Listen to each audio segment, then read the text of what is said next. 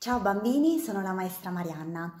Allora, oggi voglio creare insieme a voi un bel festone di farfalle che potrete appendere nella vostra cameretta oppure dove volete voi.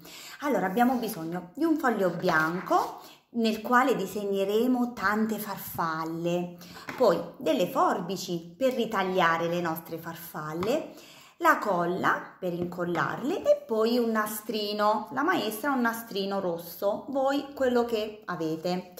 Allora, prima di tutto iniziamo a disegnare le farfalle, quindi mi raccomando, fate le farfalle e le dovrete fare più grandi e più piccole. Poi colorate le vostre farfalle, il colore che preferite, mi raccomando, tutti i colori. Gialle, rosse, verdi, tutti i colori che più preferite e poi le ritagliate. Allora adesso la maestra però le ha già fatte le farfalle, ne ha fatta una più piccolina, un'altra più grande. Voi mi raccomando, fatene tante perché più farfalle fate, più il vostro festone sarà pienissimo di farfalle. Poi piano piano dovrete incollare le farfalle al nastro, ecco qui.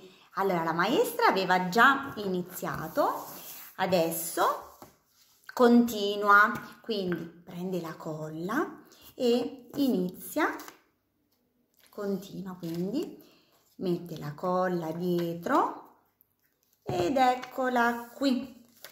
Incolliamo un'altra farfalla, ecco qui. Poi prendiamo l'ultima farfalla e la incolliamo. Ecco qui, bimbi, il festone di farfalle. Farfalle tutte colorate, mi raccomando, fate la grandezza che preferite, più grandi, più piccole, incollatele come volete e soprattutto dove volete.